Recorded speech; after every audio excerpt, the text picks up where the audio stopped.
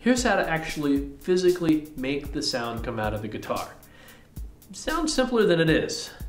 What you want to do is simply press down on a string in between two frets and therefore make the sound. That's in essence all playing guitar is. That with lots and lots of control. There's a little bit of muscle memory you need to learn on this first. Now, probably odds are when you're first starting out, you're gonna have this type of sound.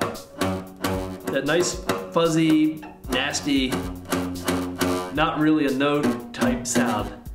And what that means is either A, you're not pressing hard enough, or B, you're not quite pressing in the right place.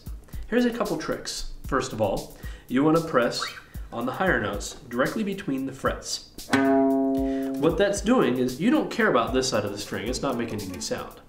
All you care about is this side of the string, and therefore how it's actually meeting this actual fret. Now, if you're on some of the lower strings and your fingers aren't quite strong enough yet, you're getting kind of that kind of flat tire type sound. One of the easiest things to do is kind of hedge your bets a little bit. Work your way up towards the very edge of the fret, okay? Now, that means you're gonna have a greater mechanical advantage on pressing the string down because you physically need to bend the steel string. And trust me, steel on flesh is a tough thing to do. You're gonna get some amazing blisters, but following that, you're gonna get some great calluses. Here is a great exercise to do when trying to get good at fingering on your guitar. You start on the 5th fret and you work your way up to the 8th fret. So you're gonna do this.